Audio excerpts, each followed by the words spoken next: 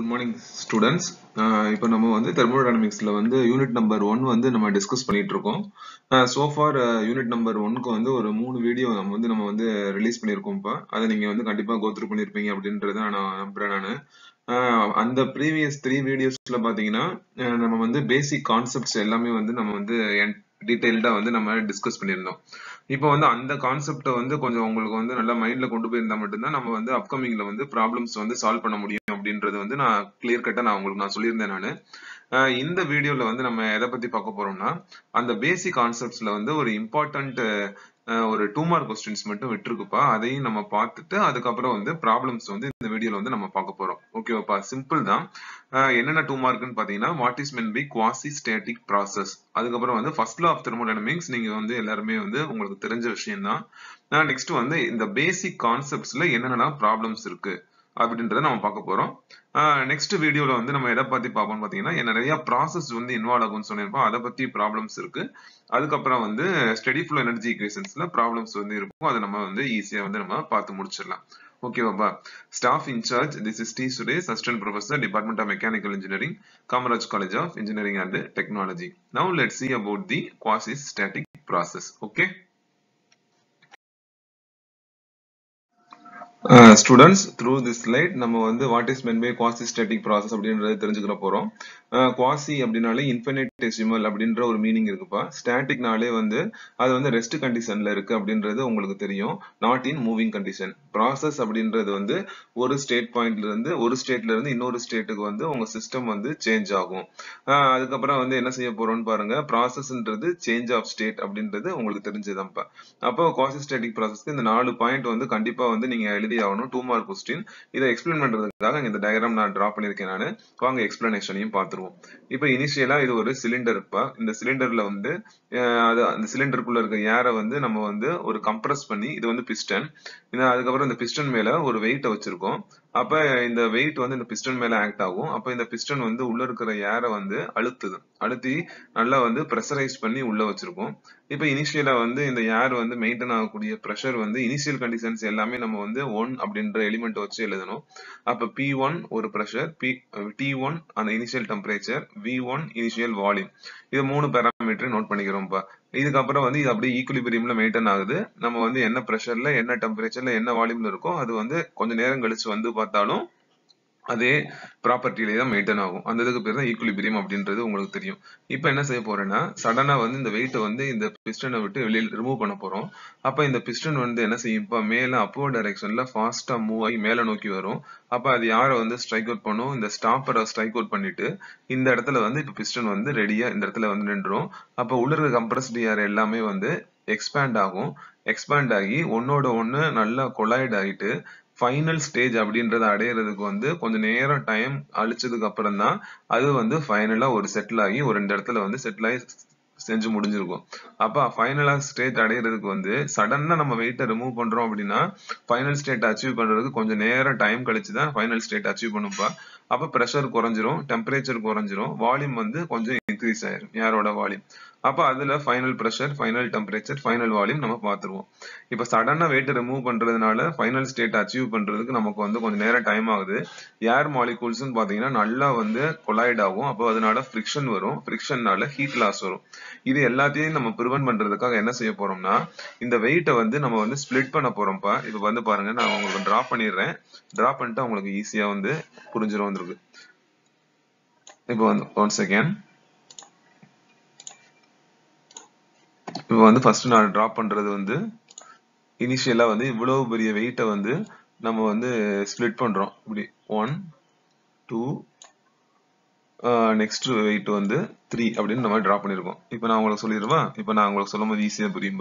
அப்ப மொத்தமா வந்து ஒரு வெயிட் இருந்துச்சு, அப்படியே வெளியில எடுக்கும் போது இந்த பிஸ்டன் வேகமா வந்து டிராவல் ஆகி ஏர் மாலிகூல்ஸ் வந்து ஒன்னோட ஒண்ணு கொலாய்டல் வந்து ஜாஸ்தியா இருக்கு. அப்ப ஃபைனல் ஸ்டேட் அச்சீவ் பண்றதுக்கு நமக்கு டைம் ஆச்சு. இப்போ என்ன செய்ய போறோம்னு பாத்தீங்கன்னா ஒவ்வொரு வெயிட்டா ரிமூவ் பண்ண போறோம். ஃபர்ஸ்ட் வந்து இந்த வெயிட்டை வந்து மெதுவா ரிமூவ் பண்றோம். அப்ப பிஸ்டன் வந்து மேல வந்து கொஞ்சமா மேல மூவ் ஆயிருந்திருக்கும். அப்ப ஏர் மாலிகூல்ஸ் வந்து அந்த அளவுக்கு வந்து ஃபாஸ்டா மூவ்மெண்ட் ஆக முடியாது. அப்ப மெதுவான மூவ்மெண்ட்ல தான் இருக்கும். அப்ப ஃபிரிக்ஷன் வந்து கம்மியா இருக்கும், ஹீட் லாஸும் கம்மியா இருக்கும். நெக்ஸ்ட் வந்து இந்த அடுத்த வெயிட்டை ரிமூவ் பண்றோம். அப்ப பிஸ்டன் வந்து கொஞ்சம் இந்த இந்த இந்த பொசிஷன்ல வந்திருக்கும். இப்படி நம்ம வெயிட்டை வந்து ஸ்பிளிட் பண்ணி வெளியில எடுக்கும்போது உள்ள நடக்கக்கூடிய ஏர் மாலிகூல்ஸ் கூடிய ஃபிரிக்ஷனை வந்து நம்மளால ரெடியூஸ் பண்ண முடியும். ஏர் மாலிகூல்ஸ்ல நடக்கக்கூடிய கொலாய்டலை வந்து ரெடியூஸ் பண்ண முடியும். அதனால வந்து ஃபிரிக்ஷனையும் ஹீட் லாஸையும் ப்ரிவென்ட் பண்ண முடியும். அப்ப ஆனா இந்த ப்ராசஸ் வந்து ரொம்ப வந்து ஸ்லோ ப்ராசஸா நடந்துட்டு இருக்கும். இது வந்து பிராக்டிகலி இம்பாசிபிள். இது வந்து நமக்கு வந்து ஒரு தியரிக்காக இந்த இடத்துல நம்ம வச்சிருக்காங்கப்பா. ஆனா பிராக்டிகல் படி பாத்தீங்கன்னா இது வந்து நம்ம வந்து யூஸ் பண்ண முடியாது. ஏன்னா இப்பெல்லாம் ஒவ்வொரு வெயிட்டா நம்ம ரிமூவ் பண்ணிட்டு இருக்கோம் அப்படின்னா நம்ம வந்து என்னைக்கு வந்து ஒரு வேலையை செஞ்சு முடிக்க முடியும் அப்படின்றத நீங்க பாத்துக்கோங்க. இன்ஜின் சிலிண்டர் அப்படின்றதுலாம் நம்ம பார்த்திருக்கோம். இன்ஜினுக்குள்ள எல்லாம் வேகமா வந்து எல்லா மூவிங் காம்பனன்ட்ஸும் ரன் ஆயிட்டு இருக்கும். இப்படி போய் மெதுவா நம்ம வந்து ஒவ்வொரு வெயிட்டா ரிமூவ் பண்ணி இப்படி ஃபிரிக்ஷன் எல்லாம் குறையுது. ஆனா வந்து இந்த ப்ராசஸ் வந்து 100% எஃபிஷியன்ட். ஆனா பிராக்டிகலி இம்பாசிபிள். இப்போ ஒவ்வொரு வெயிட்டா நம்ம ரிமூவ் பண்ணும்போது ஏர் மாலிகூல்ஸ் வந்து கொஞ்சம் கொஞ்சமா எக்ஸ்பேண்ட் ஆகும். கொஞ்சம் கொஞ்சமா எக்ஸ்பேண்ட் ஆகி ஃபைனல் ஸ்டேட்டை நம்ம ரீச் பண்ணிடுறோம். ஆனா என்ன பண்ணிடுறோம்ப்பா, ப்ரீவியஸா நடந்திருக்கு இந்த இதுக்கு ஒரே ஒரு வித்தியாசம். சடனா ரிமூவ் பண்றோம், அது ஃபைனல் ஸ்டேட்டை அச்சீவ் பண்றதுக்கு நமக்கு கொஞ்சம் நேரம் டைம் ஆகும். அதுக்கப்புறம் வந்து ஃபிரிக்ஷன் பிட்வீன் ஏர் மாலிகூல்ஸ் வந்து ஜாஸ்தியா இருக்கும். இப்போ நம்ம ஸ்பிளிட் பண்ணி ஒரு வெயிட்டா ரிமூவ் பண்ணும்போது நமக்கு வந்து ஃபிரிக்ஷன் பிட்வீன் ஏர் மாலிகூல்ஸ் வந்து ரெடியூஸ் ஆயிரும். அதுக்கப்புறம் வந்து ஃபைனல் ஸ்டேட்டையும் நம்மளால ஈஸியா அச்சீவ் பண்ண முடியும். இது வந்து reversible process. There is no friction and heat loss. இதான் வந்து quasi static process தான். நெக்ஸ்ட் வந்து ஃபர்ஸ்ட் லா ஆஃப் தெர்மோடைனமிக்ஸ் அப்படின்றது என்னன்னு பார்க்க போறோம். இது வந்து எனர்ஜி கன்சர்வேஷன் பிரின்சிபல்ல ஒர்க் ஆகுது அப்படின்றது உங்களுக்கு தெரியும். தமிழ் மீடியம் ஸ்டூடெண்ட்ஸா இருந்தீங்கன்னா வெப்ப இயக்கவியல் அப்படின்னு சொல்லி நம்ம 11th 12th நீங்க படிச்சிருப்பீங்க. அந்த அந்த லா தான் இங்க கொடுத்துருக்காங்க. இதுல வந்து இது ஒரு important 2 mark question. Energy can neither be created nor be destroyed, but one form of energy can be converted into another form of energy. என்ன சொல்லலாங்க தமிழ்ல எப்படி சொல்லலாம்ப்பா, ஆற்றலை ஆக்கவோ அழிக்கவோ முடியாது, பட் ஒரு ஃபார்மை வந்து இன்னொரு ஃபார்முக்கு மாற்ற முடியும். இன்ஜின்ல வந்து நம்ம வந்து ஃபியூவல்ன்றது கெமிக்கல் எனர்ஜியா கொடுக்குறோம், அது வந்து ஹீட் எனர்ஜியா மாறுது, அதுக்கப்புறம் மெக்கானிக்கல் எனர்ஜியா மாத்துறோம். மெக்கானிக்கல் எனர்ஜி அப்படின்றது எதுவுமே இல்லடா, ஒரு எலிமெண்ட் வந்து ரொட்டேட் ஆனா அதுல இருந்து நமக்கு வந்து மெக்கானிக்கல் எனர்ஜி கிடைக்கும் அப்படின்றது ஞாபகம் வச்சுக்கோங்க. இதுதான் இந்த ரெண்டு ரிலேஷன், இந்த ரெண்டு லாவையும் நீங்க எழுதணும். இதை நீங்க எழுதுறீங்களோ எழுதலையோ இந்த ரெண்டையுமே நீங்க எழுதணும். ஓகேவாப்பா. ஃபர்ஸ்ட் லா ஆஃப் தெர்மோடைனமிக்ஸ் அப்படின்றது எதை டீல் பண்ணும் அப்படின்னு பாத்தீங்கன்னா internal energy of the system. ஒரு அது வந்து பின்னாடி வந்து நான் உங்களுக்கு அது வந்து சொல்றேன், நான் ஈஸியா உங்களுக்கு புரியும். ஒரு சிஸ்டத்துடைய இன்டர்னல் எனர்ஜியை வந்து ஃபோக்கஸ் பண்றோம் அப்படின்னா அது வந்து ஃபர்ஸ்ட் லா ஆஃப் தெர்மோடைனமிக்ஸ் தான். அதே இது வந்து ஒரு சிஸ்டத்துடைய டெம்பரேச்சரை நம்ம ஃபோக்கஸ் பண்ண போறோம் அப்படின்னா அது வந்து 0th law of thermodynamics. First law of thermodynamics internal எனர்ஜியை ஃபோக்கஸ் பண்ணும், 0th லா வந்து டெம்பரேச்சரை ஃபோக்கஸ் பண்ணும். For a closed cycle net heat transfer is equal to net work transfer. நம்ம வந்து க்ளோஸ்டு சைக்கிளா இருக்கும்போது அது வந்து என்ன க்ளோஸ்டு சிஸ்டம்னா என்ன பார்த்தோம், there is no mass transfer, only energy transfer. இந்த லா வந்து நீங்க வந்து கண்டிப்பா மெமரி பண்ணிக்கிறணும். அதுக்கப்புறம் பாருங்க, இதுதான் முக்கியமான ஸ்டேட்மெண்ட். இந்த ரெண்டுமே முக்கியமானதுல இந்த 3 இதுல வந்து எது இம்பார்ட்டன்ட் பாத்தீங்கன்னா இந்த லா தான் உங்களுக்கு முக்கியமான லா. Heat supplied to the system is equal to summation of work done by the system and change in internal energy of the system. Q is equal to W plus delta U அப்படின்றத ஞாபகம் வச்சுக்கோங்கப்பா. இப்ப வந்து ஒரு system அப்படின்றது வந்து இப்ப ஒண்ணுமே இல்லை. இப்ப நான் உங்களுக்கு வந்து சின்ன டயக்ராம் மட்டும் டிரா பண்றேன், அது மூலமா நீங்க ஈஸியா புரிஞ்சுக்கலாம். இது ஒரு சிலிண்டர்.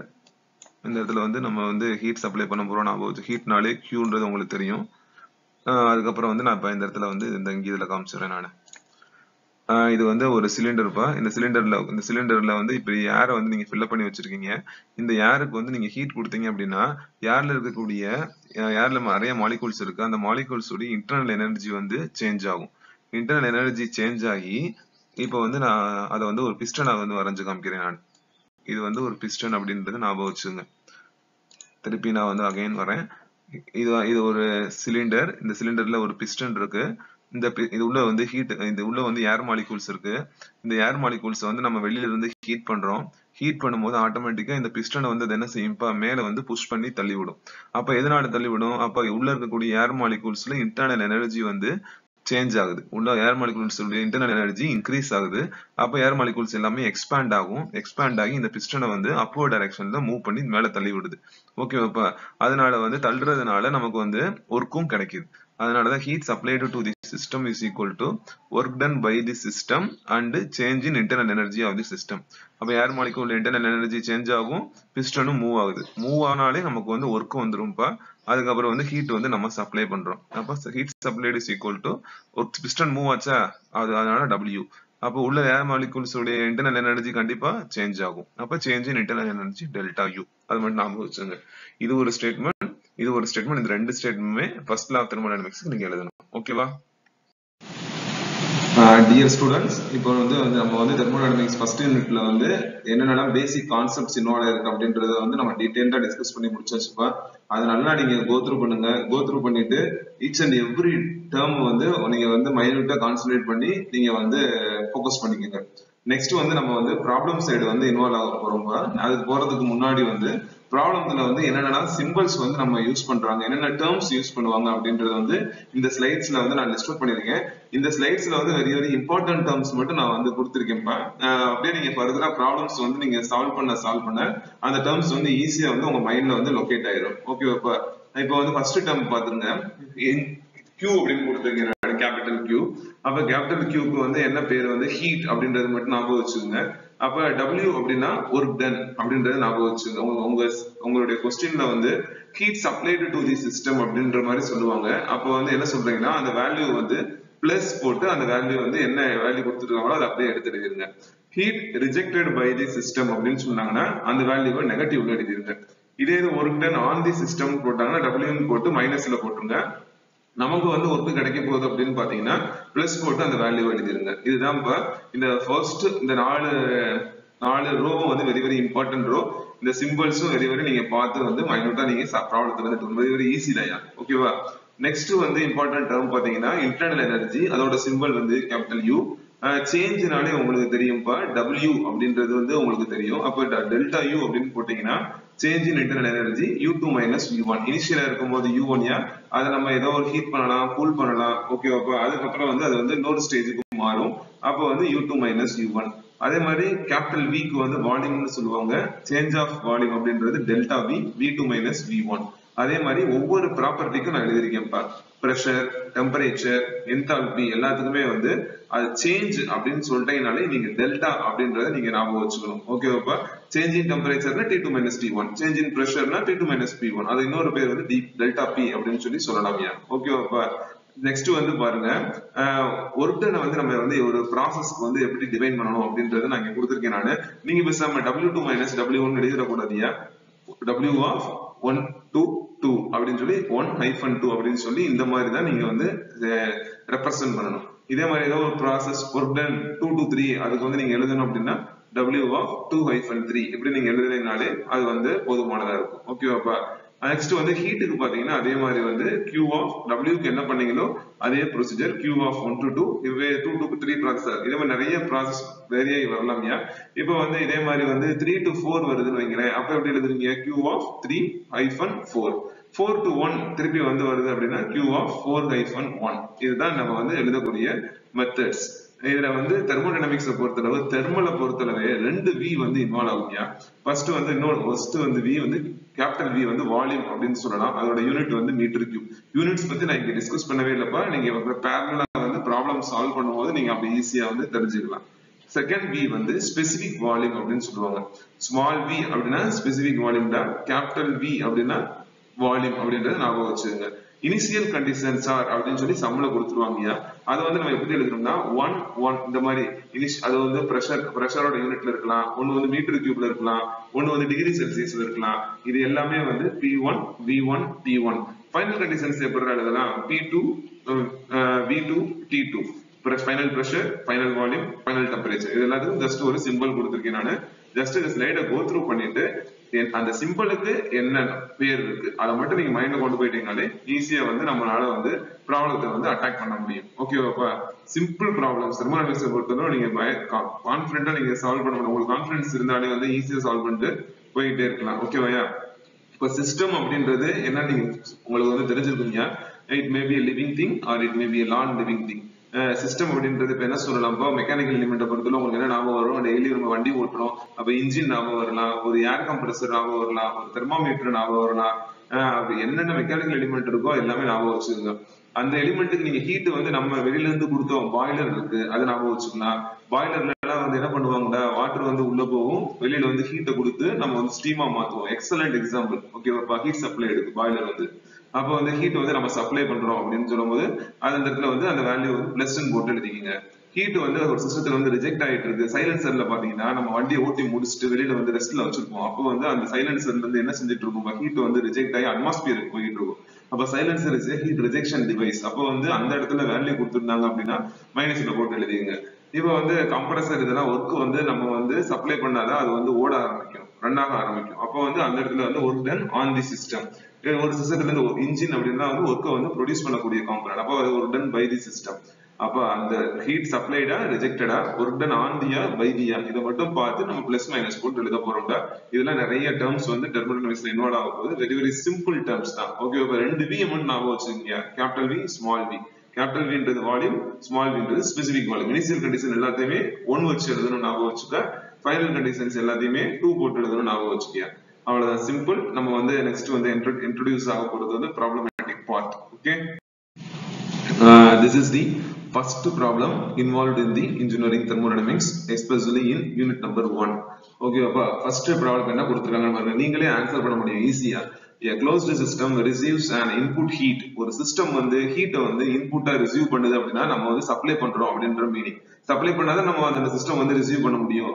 எவ்வளவு ஹீட்டை receive பண்ணுதியா? 450 kilo joule. And internal energy of the system for system வந்து இவ்வளவு heat receive பண்ணிருது and increased by internal energy of the system. அப்ப அந்த சிஸ்டத்தோட இன்டர்னல் எனர்ஜி இன்க்ரீஸ் ஆகுது. எவ்வளவு தூரம்? 325 கிலோ ஜூல். எதை கேட்டிருக்காங்க? ஒர்க். அந்த சிஸ்டத்துல இருந்து நமக்கு எவ்வளவு ஒர்க் கிடைக்குது. இதை பொறுத்தளவுப்பா இந்த சிஸ்டம்ன்றதெல்லாம் நீங்க விட்டுருங்க. ஓகேவாப்பா? இதுல நீங்க என்னென்ன வேல்யூஸ் இருக்கு அதை நம்ம எப்படி வந்து கிவன் டேட்டால எழுத போறோம். ஹீட் அப்படின்னு கொடுத்தாச்சு, அப்ப Q simple போட்டுருவியா? there is no issue. Heat வந்து இன்புட்டா போகுது அப்படின்னா நம்ம சப்ளை பண்ணுவோம் அப்படின்ற மீனிங். அப்ப ஹீட் சப்ளை பண்ணா என்ன போடணும்? பிளஸ் சிம்பிள் போட்டு முடிச்சிரு. அப்ப 450 கிலோ ஜூல் அப்படி எழுதி முடிச்சிருங்க. அப்ப ரிசீவ்ஸ், ஹீட் வந்து ரிசீவ் பண்ணுது அப்படின்னா சப்ளை பண்ணு. ஓகே, அப்ப அதனால சப்ளை பண்றது மூலமா அந்த சிஸ்டத்தோட இன்டர்னல் எனர்ஜி இன்க்ரீஸ் ஆகுது. அப்ப ஒரு பாயிண்ட்ல இருந்து இன்னொரு பாயிண்ட்டுக்கு அது சேஞ்ச் ஆயிருச்சு. அப்ப இன்க்ரீஸ்ட், அப்ப ஒரு ஸ்டேட்ல இருந்து இன்னொரு ஸ்டேட்டுக்கு அது மாறிடுச்சு. அப்ப நீங்க எப்படி எழுதணும்னா டெல்டா யூ அப்படின்னு எழுதணும். அப்ப U2 மைனஸ் U1 அப்படின்றது உங்களுக்கு தெரியும். இன்க்ரீஸ் ஆனா பிளஸ் சிம்பிள், அப்ப பிளஸ் போட்டு 325 கிலோ ஜூல் இன்க்ரீசஸ், அதனால போட்டிருக்கேன் நானு. எப்பயுமே இந்த தெர்மோடைனமிக்ஸ்ல இந்த ஃபர்ஸ்ட் லா யூஸ் பண்ணிட்டு நமக்கு என்ன கேக்குறாங்க? W கேக்குறாங்க. Q is equal to W plus delta U. உங்களுக்கு தெரிஞ்ச வெல் நோன் ஃபார்முலா. அப்ப வந்து Q ஓட வேல்யூ தெரியும், டெல்டா U ஓட வேல்யூ தெரியும். அப்ப நமக்கு W தானே தேவை. அப்ப W ஒரு சைடு வச்சுக்க. Q மைனஸ் டெல்டா U போட்டேன்னா ஃபைனல் ஆன்சர் வந்து இந்த சிஸ்டத்துல இருந்து நமக்கு எவ்வளவு ஒர்க் கிடைக்குது? 125 கிலோ ஜூல் ஆஃப் ஒர்க் வந்து நம்ம கையில ஈஸியா கிடைச்சிருது. ஓகேவாப்பா? அப்ப சிஸ்டம்ன்றது எதனால எழுதிட்டு போதியா? நமக்கு சிஸ்டம் வந்து இன்புட்டா ஹீட்டுக்கு ரிசீவ்ஸ் இன்புட் அப்படின்னா சப்ளை பண்ணுவோம்.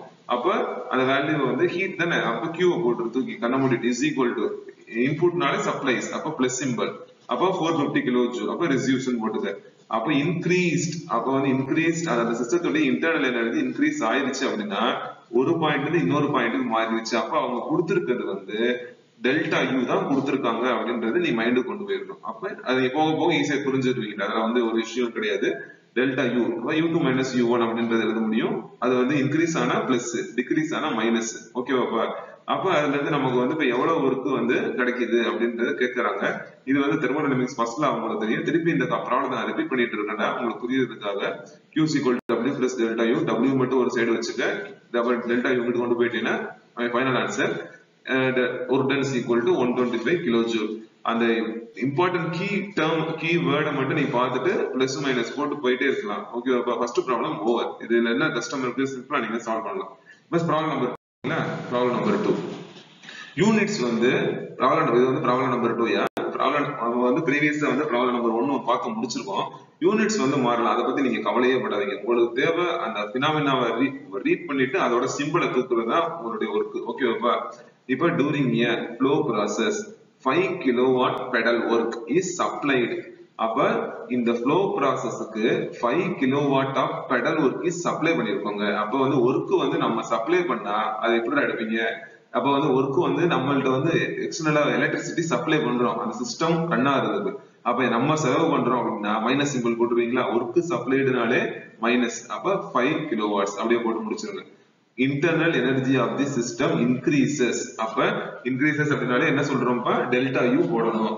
அப்ப என்ன போட்டுருவீங்கன்னா 200, அப்ப increases 1 minute is 1 மினிட்டுக்கு எவ்வளவு கிலோ ஜூல் இன்க்ரீஸ் ஆகுது இன்டர்னல் எனர்ஜி, 200 கிலோ ஜூல். அப்ப delta U 200 kilo joule 1 minute அப்படின்றது பெர் மினிட். இது வந்து இந்த மீனிங் தான், அர்த்தம்டா பெர் மினிட்னாலும் இந்த 1 மினிட்னாலும் சேமியா.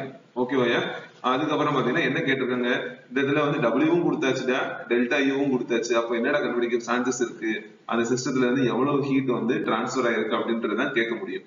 ப்ராப்ளத்தை ரீட் பண்ண, அந்த கீ டேர்மை படிச்சு முடிச்சுட்டு கிவன் டேட்டா போட்டு ப்ராப்ளம் எழுது. சிம்பிள் ப்ராப்ளம் வந்து எப்பயுமே வந்து ஒரு சில நேரம் ஈஸியா கேட்கறதுக்கு சான்சஸ் இருக்கு, அதை நீங்க ஒமிட் பண்ணிட்டு போயிடாதீங்க. It's and every problem, university problem கேட்டது எல்லாத்தையும் நீங்க கோ த்ரூ பண்ணி தான் ஆகணும். ஓகேப்பா? இதுல நம்ம யூஸ் பண்ணக்கூடிய ஒரே ஒரு formula Q = W + delta U. ஓகேப்பா? இந்த Q, அப்ப Qன்றது உனக்கு தெரியும், ஹீட் சப்ளைடு இல்ல ரிஜெக்டட், எதனால இருந்துட்டு போகுது. அதனால Wன்றது work by the on the system இல்ல by the system. Delta Uன்றது increases in internal energy or decreases in internal energy, எப்பனாலும் கொடுப்பாங்க. அதுதான் நம்ம பார்த்து எழுதிக்கலாம். அப்ப பெடல் ஒர்க் சப்ளைடுன்னு சொல்லிட்டா, அப்ப W மைனஸ் ஆஃப் 5 கிலோவாட். மைனஸ்ன்றது என்ன போட்டோம், நம்ம வந்து சப்ளை பண்றோம்.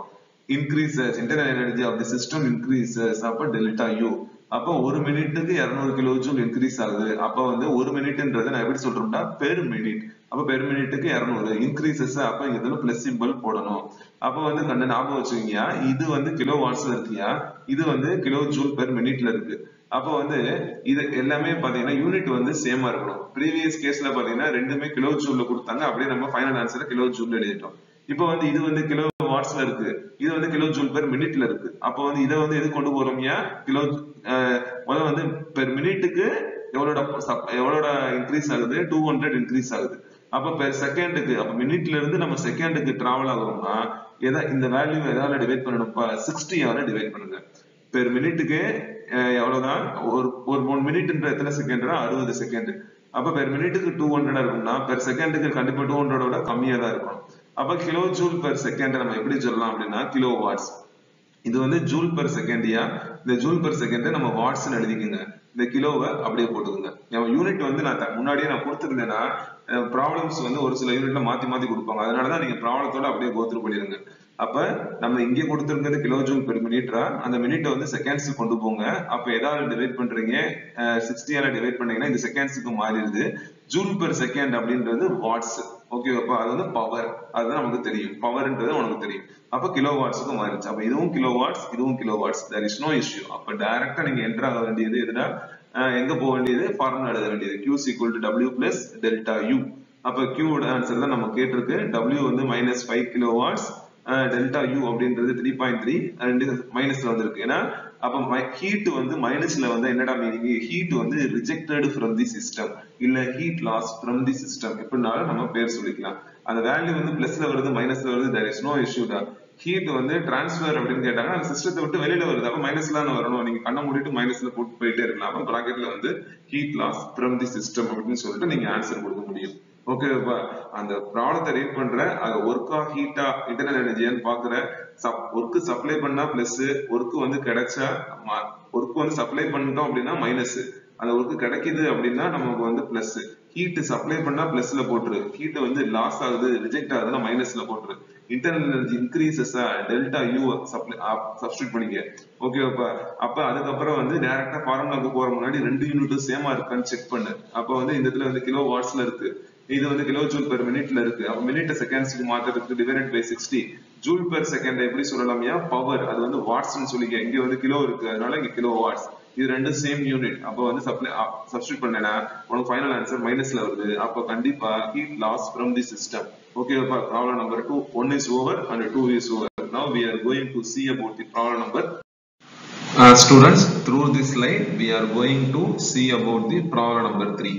Problem number 3 என்ன கொடுத்திருக்காங்கன்னு பாருங்க. A stationary mass of gas is compressed without friction from initial state. அப்ப initial stateனாலே நம்ம வந்து 1ன்ற மீனிங் வச்சு எழுதணும் அப்படின்றது மைண்டுக்கு வந்துருப்பா.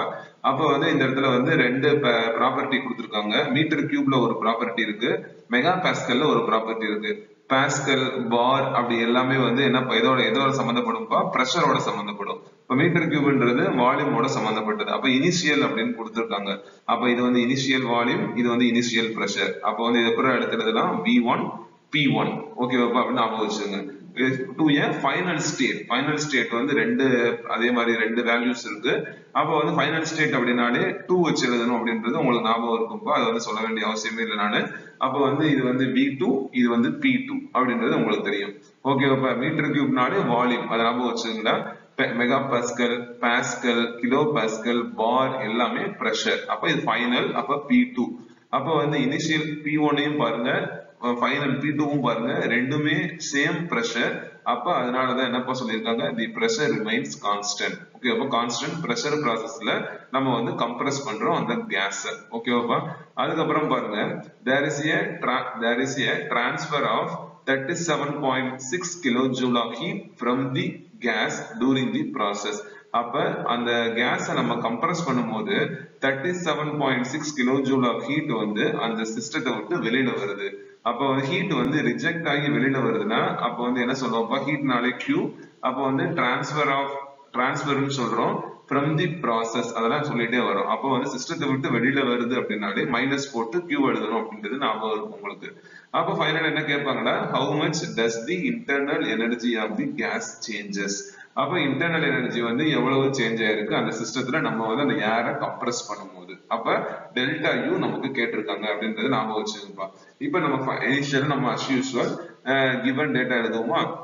கிவன் டேட்டா கொடுத்திருக்காங்க இனிஷியல்னாலே. அப்ப வந்து என்ன கொடுத்துருவோம்னா, இது வந்து இனிஷியல் வால்யூம் தானப்பா, அப்ப V1 எழுதியிருக்கு. இது வந்து இனிஷியல் பிரஷர் தானப்பா, அப்ப இனிஷியல் பிரஷர் இப்படி கொடுத்திருக்காங்க. தெர்மோடைனமிக்ஸை பொறுத்தளவு, யூனிட் 1 பொறுத்தளவு நம்ம வந்து பிரஷரை வந்து கிலோ பாஸ்கலுக்கு கொண்டு போகணும். அப்ப மெகா பாஸ்கல்ல கொடுத்தாங்கன்னா கிலோ பாஸ்கலுக்கு கொண்டு போறதுக்கு மல்டிப்ளைடு பை 1000. அப்ப 10⁻³ இந்த இடத்துல போட்டுருங்க. அப்ப வந்து அந்த வேல்யூ மல்டிப்ளைடு பை 1000 அப்ப கிலோ பாஸ்கலுக்கு மாறிடுச்சு. அப்ப 0.105 அது 1000 ஆல மல்டிப்ளை பண்ணா 105 கிலோ பாஸ்கல். அப்ப வால்யூம் V1 கொடுத்தாச்சு. இது வந்து இனிஷியல் ஸ்டேட்யா. அதுக்கப்புறம் வந்து இது ரெண்டும் ஃபைனல் ஸ்டேட். அப்ப வந்து இது பேரு V2, இது பேரு P2. அப்ப இந்த P2 எப்படிப்பா நம்ம வந்து கிலோ பாஸ்கல் கொண்டு போனா அகைன் மல்டிப்ளைடு பை 1000 போட்டீங்கன்னா நம்ம வந்து டைரக்டா இங்க 105 அப்படின்னு போட்டு கிலோ பாஸ்கல் எழுதிட்டாங்கப்பா. இப்ப இனிஷியல் ஸ்டேட் எழுதிட்டோம், ஃபைனல் ஸ்டேட் எழுதிட்டோம். இனிஷியல்னாலே 1 வச்சு எழுதணும்ப்பா, ஞாபகம் வச்சுங்க. ஃபைனல்னாலே 2 போட்டு எழுதணும், ஞாபகம் வச்சுங்கப்பா. ஓகே, நெக்ஸ்ட் வந்து ஹீட் வந்து டிரான்ஸ்ஃபர் ஆகுது ஃப்ரம் தி ப்ராசஸ்ல இருந்து. அப்ப ஹீட் வந்து டிரான்ஸ்ஃபர் ஆனாலே மைனஸ் போடணும், ஞாபகம் வச்சுக்கோ. மைனஸ் போட்டாச்சு. 37 கிலோஜூல். ஓகேவாப்பா, இதுல நான் ஞாபகம் வச்சுக்கோங்க. பிரஷர் வந்து எப்படி கிலோ பாஸ்கல் இருக்கணும்ப்பா, வால்யூம் மீட்டர் கியூப்ல இருக்கான்னு செக் பண்ணிக்கோங்க. ஹீட்டோட யூனிட் வந்து இப்படி கொடுத்திருக்காங்க, அது நமக்கு இன்டர்னல் எனர்ஜி சேஞ்சஸ் கேட்டிருக்காங்க. அப்ப டெல்டா யூ கொஸ்டின் மார்க் போட்டாச்சு. இந்த டெல்டா யூ எப்படி எடுத்துறதுனா U2 - U1 அப்படின்றது தெரியலாம் உங்களுக்கு. இதுக்கப்புறம் தான் நமக்கு இன்வால்வ் ஆகுது. அப்ப என்ன ஃபார்முலா யூஸ் பண்ணுவோம், தெர்மோடைனமிக்ஸ் ஃபர்ஸ்ட்ல Q = W + டெல்டா யூ. அப்ப ஸ்டேட் 1 2 அப்படிலாம் இப்ப டிராவல் ஆகுதா, அப்ப Q வந்து எப்படி எழுதணும், 1-2. அப்ப W எப்படி எழுதணும், 1-2. ப்ரீவியஸ் கேஸ்ல வந்து அப்படிதான் நம்ம சொல்லல, இனிஷியல் ஸ்டேட் ஃபைனல் ஸ்டேட் அப்படின்ற மாதிரி மென்ஷன் பண்ணாதனால QW மட்டும் நம்ம வச்சுக்கிட்டோம். இப்ப இனிஷியல் ஃபைனல் மென்ஷன் பண்றதுனால Q of 1 to 2, W of 1 to 2 plus delta you எப்படி எடுத்துக்கலாம், delta யூவை U2 - U1, delta யூவை U2 - U1. இது இந்த ஸ்டெப் கண்டிப்பா புரிஞ்சிருக்கும். இப்ப அப்படியே இந்த சைடு வந்துருங்க. இப்ப வந்து நமக்கு வந்து இந்த இந்த இதுல எது நமக்கு தெரியாத டேர்ம்பா நம்ம கண்டுபிடிக்க வேண்டியது டெல்டா யூ கண்டுபிடிக்கணும். ஹீட் வந்து கொடுத்துருக்காங்க, அப்ப ஒர்க் தெரியாதுல்ல, அப்ப ஒர்க் கண்டுபிடிக்கிறதுக்கு இந்த ஃபார்முலா நேரா வந்து எழுதணும். அப்ப W of 1 to 2 constant pressure process, ஏன்னா ப்ராசஸ் பிரஷர் ரிமைன்ஸ் கான்ஸ்டன்ட் கொடுத்துட்டாங்க. அப்ப கான்ஸ்டன்ட் பிரஷர் ப்ராசஸ்னு உங்களுக்கு தெரிஞ்சு போயிருச்சு. அப்ப இந்த ஃபார்முலா உங்களுக்கு ஞாபகம் இருக்கப்ப, அந்த ஒர்க் அப்படின்னாலே pressure into change in volume சொல்லி நம்ம ப்ரீவியஸா அந்த டெஃபனிஷன்ல படிச்சிருக்கோம். அப்ப pressure W = pressure into change in volume. இங்க வந்து பிரஷர் வந்து கான்ஸ்டன்டா இருக்கிறதுனால வெளியில வச்சுக்கிட்டோம் இந்த பிரஷரை. இன்டகிரேஷன் போட்டு எது மட்டும் சேஞ்ச் ஆகுதுப்பா, வால்யூம் மட்டும் 1 இருந்து 2க்கு சேஞ்ச் ஆகும்போது வேல்யூ மாறுது பாத்தீங்களா. அப்ப எது சேஞ்ச் ஆகுது, இந்த வால்யூம் மட்டும் சேஞ்ச் ஆகுது. அப்ப அதுக்கு ஒரு இன்டகிரேஷன். அப்ப என்னைக்குமே வந்து W வந்து PdV. ஒரு நிமிஷம்ப்பா, இது நான் இப்ப எழுதிட்டேன்னா உங்களுக்கு கிளியரா புரிஞ்சிடும். இப்ப இந்த இடத்துல வந்து எப்படி நம்ம படிச்சிருப்போம்னா, W = பிரஷர். ஒரு நிமிஷம்ப்பா, pressure multiplied by ஒரு நிமிஷம் தான் இதுல வந்து சின்ன ஒரு மிஸ்டேக்கா இருக்கு, அதை மட்டும் நம்ம எரேஸ் பண்ணிடுவோம். திருப்பி நான் உங்களுக்கு எழுதிடுறேன். pressure into dV. அப்ப இப்ப திருப்பி உங்களுக்கு நல்லா புரிய ஆரம்பிச்சிரும் பாருங்க. அப்ப W நாலே pressure into change in volume. அப்ப இந்த இடத்துல வந்து எதுவும் மாறாது, pressure மாறாது. அப்ப வந்து நம்ம தனியா வெளியில எடுத்துருங்க.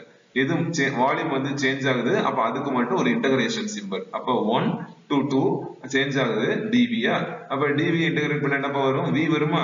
1 to 2 லிமிட் அப்ளை பண்ணிருங்க. அப்ப எப்பவுமே அப்பர் லிமிட் அப்ளை பண்ணுங்க V2, லோயர் லிமிட் அப்ளை பண்ணுங்க V1. அப்ப பிரஷர் வந்து என்னைக்குமே மாறுமாப்பா? இது வந்து P1 போட்டாலும் ஒரே வேல்யூ தான், P2 போட்டாலும் ஒரே வேல்யூ தான். அப்ப P1 என்ன போடலாம்? 105 சப்ஸ்டிட்யூட் பண்ணிக்கங்க. V2 இருக்க இடத்துல V2 வேல்யூ, V1 இருக்க இடத்துல V1 வேல்யூ சப்ஸ்டிட்யூட் பண்ணீங்கன்னா ஃபைனலா நமக்கு ஒர்க் வந்து மைனஸ்ல வந்து நிக்குதுப்பா. அப்ப ஒர்க்கோட W வேல்யூ மைனஸ்ல வந்தா நம்ம சப்ளை பண்ணிருக்கோம் அப்படின்ற மீனிங். ஓகேவாப்பா? அப்ப ஃபைனல் ஆன்சர் வந்து கிலோ ஜூல்ல வந்துருச்சு. அப்ப W is equal to இந்த ஆன்சர் போட்டீங்கன்னா இது வந்து கிலோ ஜூல்ல வரும். இப்ப W கிலோ ஜூல்ல இருக்கு, ஹீட்டும் கிலோ ஜூல்ல இருக்கு. நம்ம டைரக்டா சப்ஸ்டிடியூஷனுக்கு போயிடலாம். அப்ப Q is equal to W plus delta U. delta U எப்படி எழுதலாம்ப்பா? U2 minus U1. அப்ப நமக்கு கண்டுபிடிக்க வேண்டியது வந்து இந்த டெல்டா U இல்ல U2 minus U1 தான் கண்டுபிடிக்கணும். அப்ப இங்க இருக்கிறத வந்து எங்க கொண்டு போயிடலாம்ப்பா? இந்த லெஃப்ட் ஹேண்ட் சைடு கொண்டு போயிடலாமா? அப்ப Q minus W போட்டுடலாமா? அப்ப Q இருக்க இடத்துல minus of 36 kilojoule, minus 36.6. அப்ப W இருக்க இடத்துல minus 15.75 சப்ஸ்டிட்யூட் பண்ணீங்கன்னா இங்க ஏற்கனவே ஒரு மைனஸ் இருக்கு, W ல வந்து ஏற்கனவே அது மைனஸ்ல இருக்கு. இந்த மைனஸ் இந்த சேர்ந்து பிளஸ் ஆகும். அப்ப ஃபைனல் ஆன்சர் வந்து மைனஸ்ல இருக்கு. அப்ப இன்டர்னல் எனர்ஜி வந்து மைனஸ்ல வருது அப்படின்னா நமக்கு வந்து அது என்னப்பா ஆகுதுன்னு அர்த்தம்? டிக்ரீஸ் ஆகுது அப்படின்ற மீனிங். அப்ப நம்ம ப்ராப்ளம் ரீட் பண்ணுங்க, அதுல இருந்து கிவன் டேட்டா எழுதணும், அப்ப என்னென்ன சிம்பிள் இன்வால்வ் ஆகுதுன்னு பார்க்கணும். அதெல்லாம் நீங்க பேசிக் ஸ்டெப்ஸ். ஓகேவாப்பா? இப்ப இதுல வந்து நீங்க சப்ஸ்டிட்யூட் பண்ணி முடிக்கிறீங்க. இது வந்து பிரஷர் வந்து கிலோ பாஸ்கல்ல இருக்கு, இது எல்லாமே மீட்டர் கியூப்ல இருக்கு. அப்படி வரும்போது நமக்கு வந்து ஒர்க் வந்து கிலோ ஜூல்ல வந்து நின்றும். அப்ப நமக்கு Wவும் கிலோ ஜூல்ல இருக்கு, Qவும் கிலோ ஜூல்ல இருக்கு. அப்ப டைரக்டா சப்ஸ்டிடியூஷன் போயிடலாம். சப்ஸ்டிட்யூட் பண்ணீங்கன்னா நமக்கு வந்து U2 minus U1 தான் கண்டுபிடிக்கணும். அப்ப வந்து இதை மட்டும் தனியா வச்சுக்க, இந்த W வந்து இந்த லெஃப்ட் ஹேண்ட் சைடு கொண்டு வந்துருங்க. அப்ப Q minus W, Q இருக்க இடத்துல அதோட ஆன்சர் மைனஸ்க்கு மைனஸ், W வந்து மைனஸ்ல இருக்கு, அப்ப மைனஸ்ல போட்டு எழுதுங்க. அப்ப இன்டர்னல் எனர்ஜியோட ஆன்சர் தான் நமக்கு கேட்டிருக்கு. U2 minus U1 என்ன சிம்பிள் எப்படி எழுதலாம்ப்பா? Delta U. அப்ப minus 21.85 kilojoule. Internal energy decreases. ஏன் மைனஸ்ல இருக்கு? ஓகேவாப்பா? மூணாவது ப்ராப்ளம் இஸ் ஓவர். ஸ்டூடெண்ட்ஸ், இப்ப நம்ம வந்து இந்த ஸ்லைட்ல வந்து ப்ராப்ளம் நம்பர் 4 வந்து டிஸ்கஸ் பண்ண போறோம். இது வந்து very very important university question and வந்து very very simple problem also. ஒரு சின்ன குவிஸ் மாதிரி நீங்க வந்து இந்த ப்ராப்ளம் வந்து நீங்க வந்து ஹேண்டில் பண்ண முடியும்ப்பா. இப்ப நம்ம எப்படின்னு நம்ம அப்ரோச் பண்ணுவோமா? A piston and cylinder contains a fluid. ஒரு piston and cylinderல வந்து ஒரு fluid, அந்த fluidன்றது it may be gas ஆ இருக்கலாம், it may be a liquid ஆ இருக்கலாம், which passes through a complete cycle of 4 process. அப்போ ஒரு 4 process நடக்குதுப்பா. first process வந்து 1 to 2, அது பேர் என்ன கொடுத்துருக்காங்கன்னு பாருங்க. A to B, B to C, C to D, D to A. திருப்பி வந்து ஏன்ற ப்ராசஸ் அச்சீவ் ஆயிடுச்சா? அதனாலதான் கம்ப்ளீட் சைக்கிள். எங்க ஆரம்பிக்கிறீங்களோ அங்கேயே டிராவல் பண்ணி முடிக்கிறீங்க. அப்ப அந்த இதுக்கு பேர் தான் சைக்கிள். அப்ப இந்த சைக்கிள்ல வந்து எத்தனை ப்ராசஸ் இன்வால்வ் ஆகுது? 4 ப்ராசஸஸ் இன்வால்வ் ஆகுது. ஓகேவாப்பா? அப்ப touring A cycle some of all heat transfer is. அப்ப இந்த மாதிரி சைக்கிள்ல வந்து இந்த நிறைய ப்ராசஸ் வந்து கேரிட் அவுட் ஆகுது. அப்ப இந்த ப்ராசஸ் எல்லாம் கேரிட் அவுட் ஆகி நடந்துகிட்டு இருக்கு. அப்ப வந்து எவ்வளவு அமௌண்ட் ஆஃப் ஹீட் டிரான்ஸ்ஃபர் நடக்குதுன்னு பாருங்க. 170 கிலோ ஜூல். இப்ப இது என்ன சார் அப்படின்னா, இது minus 170. அவங்களே வந்து டைரக்டா ஹீட் டிரான்ஸ்ஃபர்னு சொல்லிட்டாங்க. இப்ப ஹீட் வந்து டிரான்ஸ்ஃபர் ஆகுது அப்படின்னாலே ரிஜெக்ட் ஆகுதுன்னு அர்த்தம். நம்ம வந்து மைனஸ்ல எழுதணும். இப்ப அவங்களே சம்ல மைனஸ்ல கொடுத்ததுனால there is no issue. அப்ப கிலோ ஜூல்ல இருக்கு. நமக்கு வந்து இந்த எல்லா ப்ராசஸும் இந்த சைக்கிள்ல நடந்துகிட்டு இருக்குப்பா. அப்படி இந்த எல்லா ப்ராசஸும் இந்த சைக்கிள்ல நடக்கும் போது எவ்வளவு ஹீட் டிரான்ஸ்ஃபர் நடக்குதுன்னா -170 கிலோ ஜூல் நடக்குது. அப்ப Q is equal to -170 இந்த எல்லா ப்ராசஸ்க்குமே. அப்ப Q total -170 கிலோ ஜூல். அப்ப இந்த system completes 100 cycles per minute. அப்ப 100 per minute க்கு இந்த சைக்கிள் வந்து 100 cycles வந்து கம்ப்ளீட் பண்ணுது. Complete the following table. அப்ப இது ஒரு டேபிள் வந்து அவங்க சம்ல கொடுத்திருக்காங்க. இதுல இந்த மாதிரி ஹைஃபன் போட்டிருக்க எல்லா இடத்தையும் நம்ம வந்து ஃபைண்ட் அவுட் பண்ண போறோம். சிம்பிள் தான்ப்பா, simple formula. And compute the net rate of work output O/P அப்படின்ற அவுட்புட் பா. Net rate of work output in kilowatts. ஒண்ணுமே இல்லப்பா, இது வந்து வெரி வெரி சிம்பிள் ப்ராப்ளம். இப்ப ப்ராசஸ் கொடுத்துட்டாங்க. Q வந்து எதுல இருக்குப்பா, kilo joule per minute. W kilo joule per minute. அப்ப delta U kilo joule per minute. அப்ப மூணுமே கிலோ ஜூல் பெர் மினிட்ல இருக்கு. நமக்கு ஃபைனல் ஆன்சரை மட்டும் எதுல கேட்டிருக்காங்க, கிலோ வாட்ஸ்ல கேட்டிருக்காங்க. நான் எப்படி வந்து how to convert kilo joule per minute into kilo watts previous problem discuss பண்ணியிருந்தேன். அது வந்து சின்ன ஒர்க், அந்த ஒர்க் வந்து உங்களுக்கு வந்து ஹோம் ஒர்க்கா நீங்க எடுத்துக்கிற போறீங்க. ஓகேவாப்பா. இப்போ வந்து இந்த டேபிள் வந்து சம்ல கொடுத்திருக்காங்க. AB அப்ப வந்து என்ன Q, அதுக்கு 0, அதுக்குரிய W வந்து கொடுத்திருக்காங்க. அப்ப அதுக்கு டெல்டா U தெரியாது. அப்ப இந்த மாதிரி எல்லா ஹைஃபன் போட்ட இடத்தையும் நம்ம வந்து ஃபைண்ட் அவுட் பண்ண போறோம். ஓகேவாப்பா. இப்போ வந்து ஃபர்ஸ்ட் நம்ம ப்ராப்ளத்துக்கு given data எழுதிடுவோமா. Given data W net அப்படின்றது நாலு ப்ராசஸ்க்குமே W கண்டுபிடிக்கணும். அப்ப W of AB 2170, W of BC 0, அப்ப W of CD கண்டுபிடிக்கணும், W of DA கண்டுபிடிக்கணும். இது எல்லாத்தையும் கண்டுபிடிச்சிட்டு எல்லாத்தையும் ஆட் பண்ணணும். ஆட் பண்ணி ஃபைனலா ஒரு ஆன்சர் வரும். அதுக்கு பேரு தான் W net. அது வந்து உங்களுக்கு homework. ஓகேவாப்பா. W net is nothing but W of AB plus W of BC plus W of CD plus W of DA. இங்க சிடியும் டிஏவும் நமக்கு தெரியாது. அதை நம்ம ஃபைண்ட் அவுட் பண்ணிட்டு தான் நம்ம வந்து W net வந்து கண்டுபிடிக்க போறோம். ஓகேவாப்பா. அந்த ஆன்சர் இப்ப எதுல இருக்கும், கிலோ ஜூல் பெர் மினிட்ல இருக்கும். அதை வந்து கிலோ வாட்ஸுக்கு கொண்டு போகணும். அதுவும் உங்களுடைய டியூட்டி. சரி, சிம்பிளா நம்ம ப்ராப்ளத்துக்கு என்டர் ஆயிரும். அதுக்கப்புறம் பாத்துருவோம். ஓகேவாப்பா. இப்ப வந்து ஒவ்வொன்றும் தனித்தனியா எழுதுங்க. இப்ப A to Bக்கு A to B, இப்ப ப்ராசஸ் வந்து A to B. அப்ப Q of AB எவ்வளவு பாருங்க, 0. அதுக்கப்புறம் என்ன போட்டிருக்காங்க, W of AB எவ்வளவு இருக்கு, 2710. ஓகே. அப்ப அதுக்கு டெல்டா U தெரியாது. அப்ப நமக்கு என்ன ஃபார்முலா தெரியும், Q is equal to W plus delta U. அப்ப Q of AB இருக்க இடத்துல 0, W of AB இருக்க இடத்துல இந்த ஆன்சர். அப்ப டெல்டா U of AB இந்த ஆன்சர் நம்ம கண்டுபிடிச்சிடலாம். ஏன்னா இதை இந்த சைடு கொண்டு போனீங்கன்னா அப்ப delta U is equal to minus 2170 kilo joule per minute. இது வந்து AB ப்ராசஸ்க்கு எழுதியிருக்கின்ற. அப்புறம் BC க்கு எழுதுங்க. அப்ப Q of BC என்ன கொடுத்திருக்காங்கப்பா, 21,000 kilo joule per minute. W of BC 0 போட்டுருங்க. டெல்டா U of BC கண்டுபிடிக்க போறீங்க. அப்ப என்ன ஃபார்முலா நமக்கு தெரியும், Q is equal to W plus delta U. அப்ப Q of BC, இப்ப BC க்கு என்ன Q இருக்கும்பா, 21,000. W ன்றது 0. அப்ப டெல்டா U. அப்ப என்ன வரும்பா answer, again 21,000 kilo joule per minute. இப்ப அடுத்த ப்ராசஸ் யாரு, C2D. அப்ப C2D க்கு வந்து யாரு, Q of C2D என்னப்பா வரும், Q of C2D minus 2100. அப்ப போட்டிருக்குங்க. அப்புறமேட்டு வந்து W of CD நமக்கு தெரியாது. டெல்டா U of CD நமக்கு கொடுத்திருக்காங்க. ஓகேவா. அப்ப இதுல வந்து இந்த 3 இருக்கு. இந்த ஃபார்முலா நம்ம யூஸ் பண்ணுவோம். Q குரிய ஆன்சரை சப்ஸ்டிட் பண்ணிருங்க. W வந்து நமக்கு தெரியாது. அப்ப டெல்டா U வந்து கொடுத்திருக்கா, டெல்டா U நமக்கு இங்க கொடுத்திருக்காங்க. சப்ஸ்டிட் பண்ணிருங்க.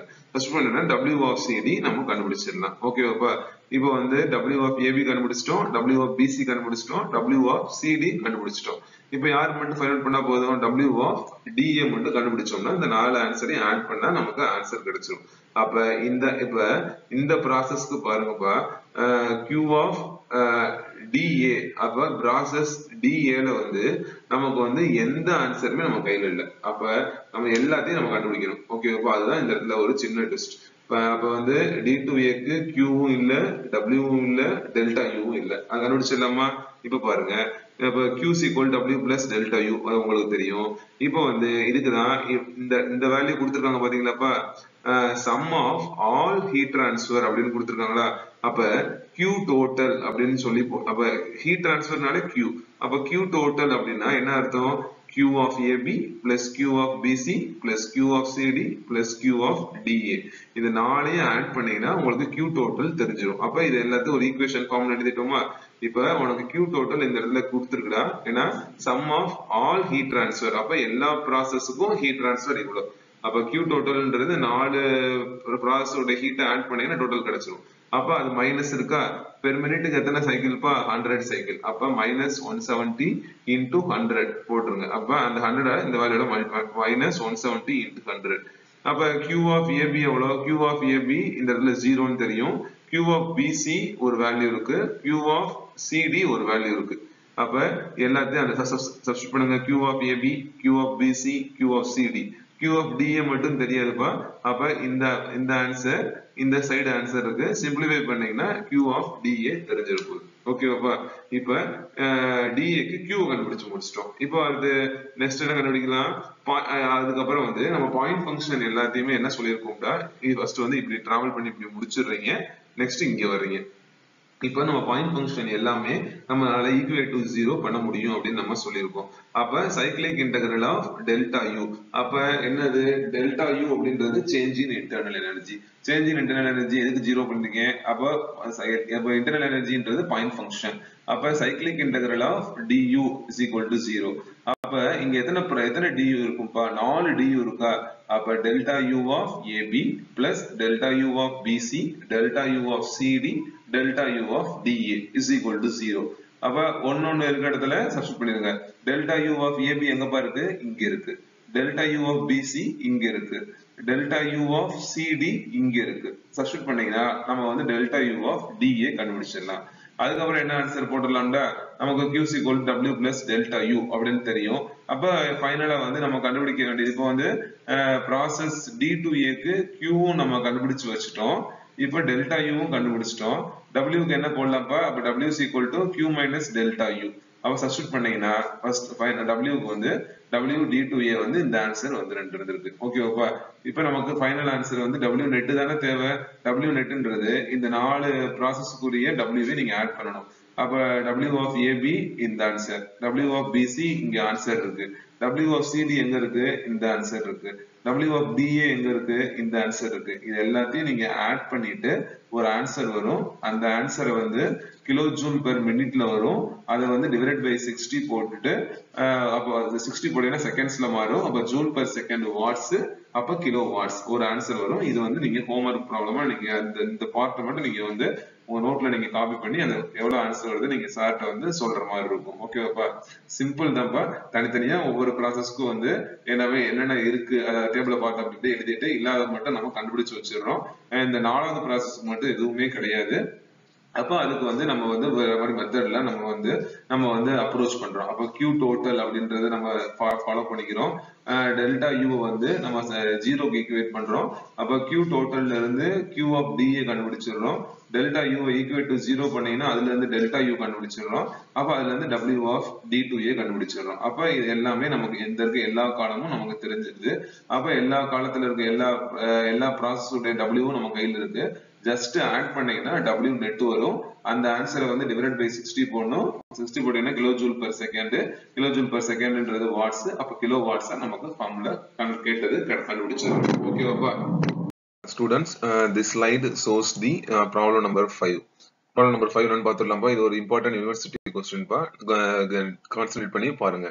A fluid is filled in a cylinder by a spring loaded frictionless piston. இப்போ வந்து சிலிண்டருக்குள்ள ஒரு பிஸ்டன் இருக்குப்பா. அந்த பிஸ்டன் வந்து ஃப்ரிக்ஷன்லெஸ் பிஸ்டன். அதுக்குள்ள வந்து ஒரு fluid இருக்கு. fluidன்றது it may be a கேஸா இருக்கலாம், இல்ல லிக்விடா இருக்கலாம். இதுதான் ஃபர்ஸ்ட் லைனுக்குரிய மீனிங். இதான் கொடுத்திருக்காங்க. அதுக்கப்புறம் வந்து நெக்ஸ்ட் வந்து கொடுத்திருக்காங்கன்னு பாருங்க. தி pressure in the fluid is a linear function of the volume. பிரஷர்ன்றது linear function of volume அப்படின்னு சொல்லி இந்த ஒரு ஈக்குவேஷன்ல கொடுத்திருக்காங்கப்பா. லீனியர் ஃபங்க்ஷன் அப்படின்றது ஒண்ணுமே இல்ல, இந்த A power B power வால்யூம்ல power எதுவும் ஒண்ணுக்கு மேல இருக்கான்னு பாருங்க, ஸ்கொயர்ல எதுவும் இருக்கான்னு பாருங்க. லீனியர் ஃபங்க்ஷன் அப்படின்னா பவர் வந்து 1 அப்படின்ற மாதிரி இருக்கணும்.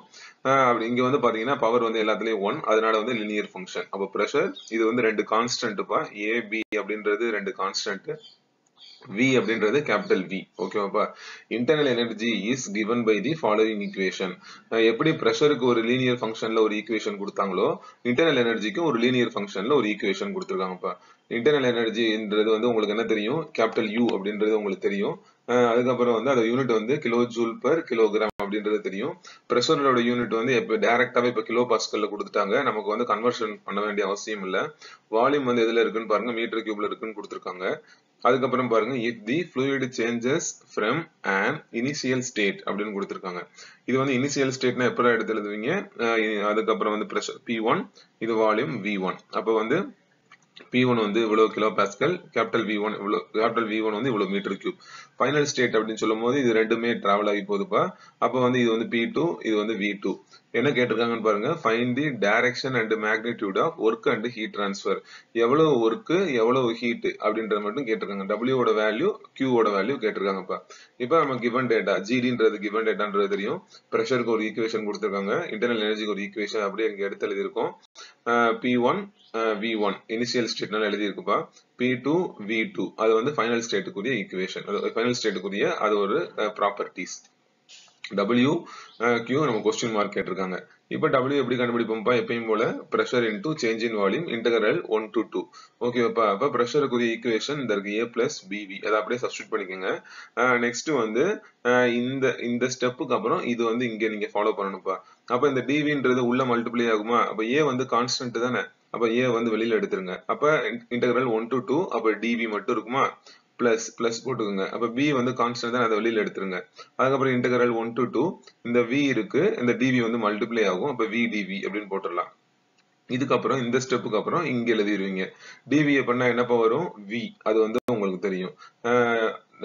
V வந்து இன்டகிரேட் பண்ணோம் அப்படின்னா V²/2. அதுதான் இந்த ஸ்டெப். அப்ப லிமிட் வந்து 1 to 2 அப்ளை ஆகுது. இப்போ நம்ம ஃபர்தரா நெக்ஸ்ட் என்ன பண்ண போறோம்ப்பா? தனித்தனியா லிமிட் அப்ளை பண்ண போறோம். இந்த வீக்கு வந்து தனியா வந்து ஒரு upper limit, lower limit apply பண்ணணும். இந்த வீக்கு தனியா upper limit, lower limit apply பண்ணணும். அப்ப போட்டீங்கன்னா இந்த ஸ்மால் V ஸ்மால் a தனியா வச்சுக்கிருவீங்களா? அப்ப இந்த வீக்கு பண்ணும்போது V2 - V1. இந்த ஸ்டெப் இஸ் ஓவர். அப்ப இந்த 2 வந்து காமனா வெளியில எடுத்துருங்க. அப்ப B/2 காமனா இங்க வச்சுக்கோங்க. 2 அப்ளை பண்ண, அப்ப வந்து ஃபர்ஸ்ட் என்னது? Upper limit 2. அப்ப V2² - V1². ஓகேவாப்பா? இந்த ஸ்டெப் வந்து ஓவர் ஆயிரும். இதுக்கப்புறம் பாருங்க என்ன நடக்குதுன்னா, இதை வந்து தனியா அப்படியே வச்சுக்கிட்டாங்க. இது வந்து A² - B² ஃபார்முலால இருக்கா? அப்ப என்ன சொல்லலாம்? A plus B, A minus B எழுதலாமா? அப்ப வந்து Aன்றது V2, Bன்றது V1. அப்ப A plus B, A minus B எழுதியிருக்கீங்க. அப்ப இந்த இந்த இந்த ஈக்குவேஷன்ல எது காமன் டேர்மா இருக்கு? V2 - V1 அப்படின்றது காமன் டேர்மா இருக்கு. அப்ப காமன் வெளியில எடுத்துருங்க. இப்ப பேலன்ஸ் இருக்கிறது யாரு? A plus B/2 V2 plus V1. இது மட்டும் நமக்கு இருக்கு. ஓகேவாப்பா? இப்ப நம்ம ஒர்க் கண்டுபிடிக்கிறதுக்கு என்ன செய்யறாம்ப்பா? இது வந்து ஒர்க் கண்டுபிடிக்கணும் அப்படின்னா V2 இருக்கு, V1 இருக்கு. ஆனா Aவும் நமக்கு Bயும் unknown thing. அதை ஃபைண்ட் அவுட் பண்றது எப்படின்னு பார்த்துடலாமா? To find out A, B. அப்ப பிரஷருக்கு ஒரு ஈக்குவேஷன் கொடுத்துருக்காங்களாப்பா? அப்ப அதை எழுதிருங்க. அதுக்கு அப்ப வந்து பிரஷருக்குரிய ஃபர்ஸ்ட் ஈக்குவேஷன் வந்து இனிஷியல் ஸ்டேட்டை வச்சு எழுதுங்க. அப்ப என்ன எழுதலாம்? ஏபின்றது கான்ஸ்டன்ட், அது வந்து மாறாது. இனிஷியல் ஸ்டேட்டுக்கு எழுதுனீங்கன்னா P1 is equal to A plus B V1 அப்படின்னு எழுத முடியும். ஃபைனல் ஸ்டேட்டுக்கு எதை எழுதுனீங்க அப்படின்னா என்ன பிட்டு மாறும்? P2 is equal to A plus B into V2. அப்ப இந்த ரெண்டு ஈக்குவேஷன் நம்ம கையில இருக்கு. எப்பயும் போல நம்ம வந்து அல்ஜிப்ரால சால்வ் பண்ணுவோம்ல, அதே மாதிரி எடுத்துக்கங்க. P1 இருக்க இடத்துல அது வந்து 170 கிலோ பாஸ்கலும், A plus B இருக்கு. V1 இருக்க இடத்துல என்ன போடலாம்ப்பா? 0.03. அதுதான் இங்க போட்டிருக்கேன் நான். இந்த ஈக்குவேஷன்ல இப்ப சப்ஸ்டிட்யூட் பண்ணுங்க. P2 இருக்க இடத்துல 400 அப்படின்றது சம்ல கொடுத்திருக்காங்க. A plus B அப்படியே இருக்கு. V2க்கு பதிலா என்ன போடலாம்? 0.06 போடலாம். இது ரெண்டையும் நம்ம வந்து கால்சியில வந்து சால்வ் பண்ணிட்டோம் அப்படின்னா AB வேல்யூ நமக்கு கிடைச்சிரும். இப்ப AB வேல்யூ கிடைச்சுன்னா இந்த ஈக்குவேஷன்ல சப்ஸ்டிட்யூட் பண்ணி நமக்கு என்ன கிடைச்சிரும்டா? W of 1 to 2 கிடைச்சிரும். ஏன் எப்பவுமே W தானே போடுவோம். ஏன் இங்க வந்து W of 1 to 2 போடுறோம்? இப்போ இனிஷியல் ஃபைனல் ஸ்டேட்னு கொடுத்துட்டாங்க. அப்போ W வந்து 1-2 அப்படின்னு தான் நம்ம போடணும். அதுக்கப்புறம் பாத்தீங்கன்னா இப்படிலாம் நம்ம சப்ஸ்டிட்யூட் பண்றோம் அப்படின்னா ஃபைனலா வந்து என்ன கிடைச்சிருது? கிலோ ஜூல்ல கிடைச்சிருது. ஓகேவாப்பா? இதுக்கப்புறம் நம்ம நெக்ஸ்ட் என்ன செய்ய போறோம்? எப்பயும் போல Q கண்டுபிடிக்கணும். Q கண்டுபிடிக்கிறது என்ன formula? Q is equal W plus delta U. அப்போ வந்து டெல்டா U எப்படிடா மாத்தி எழுத முடியும்? U2 - U1 எழுதலாமா? W of 1 to 2 நம்ம கண்டுபிடிச்சிட்டோம். இப்போ வாங்க, இப்போ டெல்டா U நமக்கு வந்து unknown வேல்யூ, அதை நம்ம கண்டுபிடிச்சிருவோம். Uக்கு ஒரு ரிலேஷன் கொடுத்துருக்காங்களாப்பா? Uக்கு வந்து ஒரு ரிலேஷன் கிளியரா இருக்கு. இப்போ இந்த Uவை இனிஷியல் வச்சு எழுதணும், எப்படி மாறும்ப்பா? இப்போ U1 is equal to 34 plus 3.15 P1 V1 அப்படின்னு எழுதிக்கலாம். இதே equation ஃபைனலுக்கு எழுதுனீங்கன்னா U2 is equal to 34 plus 3.15 P2 V2. இப்போ அப்படியே இங்க சப்ஸ்டிட்யூட் பண்ணுங்க 34 plus 3.15 P1 இருக்க இடத்துல இந்த வேல்யூ V1 இருக்க இடத்துல இந்த வேல்யூ சப்ஸ்டிட்யூட் பண்ணிக்கிறீங்களா அப்போ எல்லாமே கண்டுபிடிச்சா U1 வந்து கிலோ ஜூல்ல வந்துரும் ஓகேவாப்பா நெக்ஸ்ட் வந்து பாத்தீங்கன்னா அதே மாதிரி U2 இருக்க சப்ஸ்டிட்யூட் பண்ணீங்கன்னா அது வந்து கிலோ ஜூல்ல வருது இப்போ வந்து இந்த யூனிட்ல இப்போ வந்து எப்படி சார் இந்த கிலோ ஜூல் வருதுன்னு சொல்லி நம்ம வந்து லாஸ்ட் ஸ்லைட்ல வந்து நான் யூனிட் கன்வர்ஷன் உங்களுக்கு பண்ணி காமிச்சிடுறேன் ஓகேவாப்பா அதுக்கப்புறம் பாருங்க பிரஷர் வந்து எதுல இருக்கு கிலோ பாஸ்கல்ல இருக்கு வால்யூம் வந்து மீட்டர் கியூப்ல இருக்குன்னு உங்களுக்கு தெரியும் அப்ப ஃபைனல் ஆன்சர் கிலோ ஜூல்ல வரும் ஓகேவாப்பா அதுக்கப்புறம் வந்து நமக்கு ஃபைனலா தெரிய வேண்டியது இப்ப டெல்டா யூ வந்து எப்படி எழுதலாம் அப்படின்றது தெரியும் உங்களுக்கு டெல்டா யூ வந்து U2 மைனஸ் U1 எழுதலாம் அப்படின்றது உங்களுக்கு தெரியும் ஓகேவாப்பா W குரிய ஆன்சர் இங்க ரெடி நம்ம கண்டுபிடிச்சு வச்சிட்டோம் delta you U2 minus U1 வச்சிருக்கோம் U2 குரிய ஆன்சர் இங்க இருக்கு U1 குரிய ஆன்சர் இங்க இருக்கு சப்ஸ்டிட்யூட் பண்ணீங்கன்னா ஃபைனலா Q of 1 to 2 நம்ம கண்டுபிடிச்சிடலாம் நம்ம கொஸ்டின்ல கேட்டிருக்கிறது ஹீட்டும் ஒர்க்கு வந்து பிளஸ்ல வந்திருக்கு அப்ப என்ன அர்த்தம் நம்ம வந்து ஒர்க்கு வந்து அதுல இருந்து நமக்கு கிடைச்சிருக்கு அப்படின்ற அர்த்தம் ஹீட்டும் பிளஸ்ல இருக்கு அப்ப வந்து ஹீட் வந்து சப்ளை பண்ணிருக்கோம் அப்படின்ற ஒரு மீனிங்ப்பா ஓகேவா இதுதான் வந்து யூனிட் இந்த ப்ராப்ளம் நம்பர் 5 இது வந்து very very important problem just வந்து ஒரு ஈக்குவேஷன்ஸ் இருக்கு அந்த ஈக்குவேஷன்ஸை வந்து நம்ம யூஸ் பண்ணி சால்வ் பண்ணி ஏபின்ற அன்னோன் வேல்யூ கண்டுபிடிச்சிருக்கோம் அன்னோன் வேல்யூ யூஸ் பண்ணி நம்ம W கண்டுபிடிச்சாச்சு அதுக்கப்புறம் வந்து யூக்கு ஒரு ஈக்குவேஷன் இருக்கு அதுக்கு வந்து இனிஷியல் ஃபைனல் ஸ்டேட் வச்சு எழுதுறோம் பிரஷர் வந்து இந்த இடத்துல கிலோ பாஸ்கல் இருக்குப்பா வால்யூம் வந்து மீட்டர் கியூப் இப்படி சப்ஸ்டிட்யூட் பண்ணா நம்ம கிலோ ஜூல்ல வரும் இந்த யூனிட் கன்வர்ஷன் நான் பின்னாடி உங்களுக்கு நான் கிளியர் கட்டா நான் சொல்லிட போறேன் ப்ராப்ளம் நம்பர் 6 பாத்துருவோமா இது வந்து problem number 6 very very simple problem during the non-flow process a temperature of the process changes from 50 degree ல இருந்து 100 degree celsius க்கு சேஞ்ச் ஆகுது அப்ப இது வந்து இனிஷியல் இது வந்து ஃபைனல் from 50 அப்படினா இனிஷியல் அப்ப T1 இது வந்து T2 அப்படின்றது உங்களுக்கு தெரியும் there is no issue work done by the system and heat transfer per degree celsius at each temperature rise is given by அப்படின்னு சொல்லி ஒரு ஈக்குவேஷன் உங்க கையில கொடுத்திருக்காங்க ரெண்டு ஈக்குவேஷன் இருக்குப்பா W க்கு ஒரு ஈக்குவேஷன் Q க்கு ஒரு ஈக்குவேஷன் ரெண்டு ஈக்குவேஷன் இருக்கு இப்போ இதுல இருந்து என்ன கேக்குறாங்க அப்படின்னு பாத்தீங்கன்னா என்ன இன்டர்னல் எனர்ஜி சேஞ்ச் ஆயிருக்கு டெல்டா U வந்து நமக்கு வந்து கேக்குறாங்க அப்படின்றத நீங்க ஞாபகம் வச்சுக்கணும் ஓகேவாப்பா டெல்டா U கேக்குறாங்கன்னா நமக்கு ஈஸியா வந்து ஃபைண்ட் அவுட் பண்ணிடலாம் டெம்பரேச்சர் தானப்பா எப்பவுமே டெம்பரேச்சர் இனிஷியல் டெம்பரேச்சர் 50 அதை வந்து கெல்வினுக்கு கொண்டு போயிருங்க ஃபைனல் டெம்பரேச்சர் வந்து 100 அதையும் கெல்வினுக்கு கொண்டு போயிருங்க அப்போ வந்து ஃபர்ஸ்ட் ஈக்குவேஷன் வந்து இந்த கொடுத்துருக்காங்களா இது அப்படியே இங்க எடுத்து எழுதிருங்க செகண்ட் ஈக்குவேஷன் இங்க எடுத்து எழுதிருங்க எடுத்து எழுதிட்டீங்கன்னா அதுக்கப்புறம் வந்து டெல்டா யூ கேட்டிருக்காங்கன்றது கொஸ்டின் மார்க் உங்களுக்கு தெரியும் அப்ப டெல்டா யூ அப்படின்னா என்ன வந்து Q equal to W plus delta you தானப்பா ஃபார்முலா வரும் அப்ப வந்து டெல்டா யூ மட்டும் ஒரு சைடு வச்சுட்டீங்கன்னா Q minus W அப்படின்றது தெரிஞ்சிடும் இப்ப வந்து பாருங்க DW அப்ப வந்து ஃபர்ஸ்ட் ஈக்குவேஷன் இந்த இருக்குப்பா இது வந்து டோ அப்படின்னு கொடுத்திருக்காங்க இது வந்து நம்ம D அப்படின்றத நம்ம மாத்திக்கிறோம் நம்ம ஓகேவா dW by dt அப்படின்னு சொல்லி இந்த ஈக்குவேஷன் கிளியரா நம்ம எழுதிட்டோம் இந்த dt வந்து இந்த சைடு கொஞ்சம் மல்டிப்ளை பண்ணலாமா கிராஸ் மல்டிப்ளிகேஷன் பண்ணிரு அப்புறம் வந்து டிஃபரண்ட் இப்போ வந்து இந்த அபோவ் ஈக்குவேஷனை வந்து நம்ம இன்டகிரேட் பண்றோம்யா இந்த அபோவ் ஈக்குவேஷனை நம்ம இன்டகிரேட் பண்ணோம்னா இப்போ dW இன்டகிரேட் பண்ணா என்ன வரும்பா W ஓகேவாப்பா இது வந்து 1 to 2 தானே அப்போ 1 to 2 இதுக்கப்புறம் வந்து நம்ம வந்து அதுக்கப்புறம் வந்து என்ன செய்ய போறோம் ஒவ்வொரு இந்த டிடியை வந்து உள்ள கொண்டு வரணும் அதுக்கப்புறம் வந்து இந்த டிடி இதோட மல்டி அப்ப வந்து இந்த அபோவ் ஈக்குவேஷனை இன்டகிரேட் பண்ணோம்னா நமக்கு வந்து இப்படி ஒரு ஃபார்ம் கிடைக்குது எப்படி மாறுது இப்போ வந்து இன்டகிரேட்டிங் நம்ம சொல்லி முடிச்சிட்டோம் இன்டகிரேட்டிங் 1 to 2 அப்ப இந்த டிடிக்கு ஒரு இன்டகிரேஷன் வரும் அதுக்கப்புறம் இந்த நம்பர்ஸ் எல்லாம் இருக்கும் இந்த நம்பர்ஸ் எல்லாம் காமனா வெளியில எடுத்துட்டீங்கன்னா t into dt அப்ப என்ன வரும் இன்டகிரேட் பண்ணா t squared by 2 இந்த ஸ்டெப் வந்து இந்த இதுக்கப்புறம் ஒரு ஸ்டெப் அது வந்து ஹோம்வொர்க் ஸ்டெப் நீங்க தான் பண்ணணும் ஓகேவா dw இன்டகிரேட் பண்ணோம்னா wன்றது தெரியும் இந்த dt வந்து உள்ள டிராவல் ஆகும் அப்ப dt இன்டகிரேட் பண்ணா t அப்ப 6 into t minus of 0.06ன்றது constant term அப்படியே வச்சுக்க அதுக்கப்புறம் t வந்து dt பொறுத்து இன்டகிரேட் பண்ணோம்னா t squared by 2 அப்ப வந்து அதுக்கு வந்து 1 to 2 லிமிட் வந்து நீங்க அப்ளை பண்ண முடியும் ஓகேவாப்பா இதுக்கப்புறம் வந்து லிமிட் வந்து உள்ள அப்ளை பண்ணுங்க அதுக்கப்புறம் பண்ணீங்கன்னா என்ன ஆன்சர் கிடைக்குதுன்னு பாருங்க ஃபர்ஸ்ட் வந்து 2ன்ற ஒரு லிமிட் அப்ளை பண்றீங்க மைனஸ் 1ன்ற லிமிட் அப்ளை பண்றீங்க அப்ப அதான் அடுத்த ஸ்டெப் எழுதிருக்கேன் அப்ப t2 minus of t2 squared by 2 அப்ப ஃபர்ஸ்ட் ஸ்டெப் இப்போ வந்து தனித்தனியா லிமிட் அப்ளை பண்ணிருக்கேன்டா t2ன்றத ஃபர்ஸ்ட் இந்த ஹோல் டேர்முக்கு அப்ளை இந்த அப்பர் லிமிட்டை ஹோல் டேர்முக்கு அப்ளை பண்ணிருக்கேன் மைனஸ் போட்டு லோயர் லிமிட் வந்து ஃபுல் டேர்முக்கு நான் அப்ளை பண்ணிருக்கேன் இதுல லிமிட் அப்ளை பண்றதுல உங்களுக்கு ஈஸி தான் அது வந்து சிம்பிள் ஸ்டெப்ஸ் அது உங்களுக்கே தெரியும் உங்களுக்கு. ஓகே, அப்போ வந்து அப்பர் லிமிட் அப்ளை பண்ணும்போது வந்து இங்கேயும் T2 இங்கேயும் T2 மைனஸ் போட்டு லோயர் லிமிட் அப்ளை பண்ணும்போது இங்க T1 இங்கேயும் T1 அது வந்து வந்திருக்கும். அது உங்களுக்கு தெரியும் கிளியர் கட்டா. அப்ப வழக்கம் போல T1 T2 இருக்கிற இடத்துல சப்ஸ்டிட்யூட் பண்ண கண்டுபிடிச்சிருக்க ஆன்சரை சப்ஸ்டிட்யூட் பண்ணீங்கன்னா நமக்கு வந்து கிலோ ஜூல்ல ஆன்சர் வந்துருது. ஓகேவாப்பா? இப்போ நெக்ஸ்ட் ஸ்டெப் என்ன கண்டுபிடிக்கணும்? Q கண்டுபிடிக்கணும். Qக்கு வந்து அதே மாதிரி ஒரு ரிலேஷன் இருக்கு வச்சுக்கோங்க. இது அதே மாதிரி வந்து D வச்சு எழுதிக்கங்க. டோருக்கு இல்ல டி அப்படினாலும் நீங்க எழுதிக்கலாம். இதை வந்து இங்க கொண்டு போயிருக்கீங்களா, கிராஸ் மல்டிபிளிகேஷன் பண்ணீங்கன்னா டிடின்னு மாறிடுது. அப்ப அதே மாதிரி ஈக்குவேஷனை இன்டகிரேட் பண்ணீங்கன்னா இந்த டிக்யூன்றது கியூன்னு மாறும், டிடின்றது எப்படி மாறும்ப்பா, வெறும் டி அப்படின்றது மாறும். லிமிட் அப்ளை பண்ணீங்கன்னா T2 மைனஸ் T1. இதெல்லாம் வந்து சிம்பிள் ஸ்டெப்ஸ்னால நாங்க உங்களுக்கு காமிக்கலப்பா. ஓகே, இந்த ஈக்குவேஷன் இன்டகிரேட் பண்றடா. அப்ப இது வந்து கான்ஸ்டன்ட் அப்படியே வச்சுக்க. இதை டிக்யூ பண்ணீங்கன்னா கியூன்னு வரும் 1 to 2, டிடிஏ பண்ணா வெறும் டி அப்படின்றது வரும். அப்புறம் லிமிட் வந்து 1 to 2, அப்ப 2 minus 1, அப்ப T2 minus T1. அப்ப எல்லா சப்ஸ்டிட்யூட் பண்ணீங்கன்னா உனக்கு Qவும் கிடைச்சிருது. அப்ப Wவும் முடிஞ்சிருது, Qவும் முடிஞ்சிருது. டைரக்டா நம்ம இந்த ஈக்குவேஷனுக்கு போயிட வேண்டியது. Q இருக்க இடத்துல Q ஓட ஆன்சர், W இருக்க இடத்துல W ஓட ஆன்சர் சப்ஸ்டிட்யூட் பண்ணீங்கன்னா டெல்டா U பிளஸ்ல வருது. அப்ப change in internal energy increases அப்படின்னு நம்ம சொல்லி முடிச்சிடலாம். ஓகேவாப்பா? இப்போ வந்து இந்த 6 ப்ராப்ளம் வந்து நம்ம டிஸ்கஸ் பண்ணிருக்கோம். இந்த 6 ப்ராப்ளமே வெரி வெரி இம்பார்ட்டன்ட் ப்ராப்ளம். நீங்க கோ த்ரூ பண்ணணும். அதுக்கப்புறம் வந்து டுட்டோரியல் ப்ராப்ளம்ஸ் வந்து உங்களுக்கு வந்து நான் கொடுக்குற மாதிரி இருக்கும். ஓகே, இந்த ஸ்லைடு வந்து ஒரு சின்ன வந்து யூனிட் கன்வர்ஷனுக்காக நான் இங்க கொடுத்திருந்தேன். நானு எப்படி சார் அந்த கிலோ ஜூல் வருது அப்படின்ட்டு இது இந்த ஸ்டெப் வந்து நம்ம வந்து ப்ராப்ளம் நம்பர் 3ல பார்த்திருப்போம்ப்பா. இப்போ வந்து இதெல்லாம் நம்ம சப்ஸ்டிட்யூட் பண்றோம். Pressure into change in volume தானடா, அதே தான் இங்க போட்டிருக்கேன் நான். பிரஷரோட யூனிட் எதுல இருக்கு? கிலோ பாஸ்கல் இருக்கு. வால்யூமோட யூனிட் மீட்டர் கியூப்ல இருக்கு.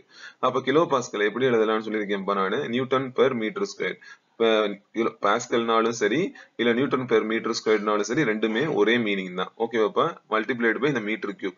இப்ப வந்து என்ன செய்யலாம்ப்பா, இது ரெண்டும் கேன்சல் பண்ணலாமா? இதுல அப்ப இங்க இந்த மீட்டர் ஸ்கொயர்ல இது வந்து இந்த ஸ்கொயர் கேன்சல், இதுல ஒரு ஸ்கொயர் கேன்சல் ஆகி பேலன்ஸ் வந்து மீட்டர் மட்டும் இருக்குமா? அப்ப நியூட்டன் மீட்டர் அது மட்டும் இங்க இருக்கு. இந்த நியூட்டன் மீட்டர் சேர்ந்துச்சுன்னா என்ன வந்துடும்? ஜூல் வந்துடும். அதனாலதான் ஒர்க்குக்கு வந்து நம்ம பிடிவி ஃபார்முலா போடும்போது யூனிட் வந்து எதுல கிடைக்குதுன்னு சொல்லியிருக்கேன்டா, கிலோ ஜூல்ல கிடைக்குதுன்னு இங்க வந்திருக்கா. அதை வந்து இங்க ப்ரூஃப் பண்ணி காமிச்சிருக்கேன் நான். இது வந்து பிரஷர், இது வந்து வால்யூம், இது எல்லாமே நம்ம சப்ஸ்டிட்யூட் பண்றோம். அப்ப பிரஷர், இது வந்து பிரஷர் தானப்பா, அப்ப வந்து அது வந்து கிலோ பாஸ்கல் இருக்கு. இது எல்லாமே வால்யூம் தானே, அது வந்து மீட்டர் கியூப்ல இருக்கு. அதுதான் நான் இங்க போட்டிருக்கேன் நான். இது வந்து கிலோ பாஸ்கல் இருக்கு, இது வந்து வால்யூம் வந்து மீட்டர் கியூப்ல இருக்கு. 1 பாஸ்கல் அப்படின்றது 1 நியூட்டன் பெர் மீட்டர் ஸ்கொயர். அப்ப வந்து பாஸ்கல் இருக்கிற இடத்துல நியூட்டன் பெர் மீட்டர் ஸ்கொயர் நான் போட்டிருக்கேன்.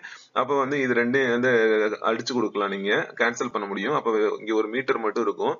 அப்ப கிலோ நியூட்டன், இந்த ஒரு மீட்டர் அதை மட்டும் நான் வச்சுக்கிட்டேன் நான். அப்ப இந்த நியூட்டன் மீட்டர் சேர்ந்துச்சுன்னா ஜூல். அப்ப ஃபைனல் ஆன்சர் ஜூல்ல, கிலோ ஜூல்ல வரும் அப்படின்னு சொல்றதுக்காக இந்த ஸ்லைடு வந்து நான் உங்களுக்கு கொடுத்துருக்கேன் நான். ஓகேப்பா? Thank you students. இதுல வந்து நம்ம அந்த பேசிக் கான்செப்ட்னு சொல்ற குவாசி ஸ்டாட்டிக் பார்த்திருக்கோம். First law of thermodynamics 2 மார்க்ஸ்ல discuss பண்ணோம். ஒரு 6 ப்ராப்ளம் வந்து ஃபண்டமெண்டல்ஸ்ல நம்ம பார்த்திருக்கோம். இந்த video very very important video. நீங்க எல்லாரும் மஸ்டா வந்து கோ த்ரூ பண்ணணும். தேங்க்யூ ஃபார் வாட்சிங் திஸ் வீடியோ. ரிமைனிங் வீடியோஸ்ல நம்ம மற்ற டாபிக் பார்க்கலாம்.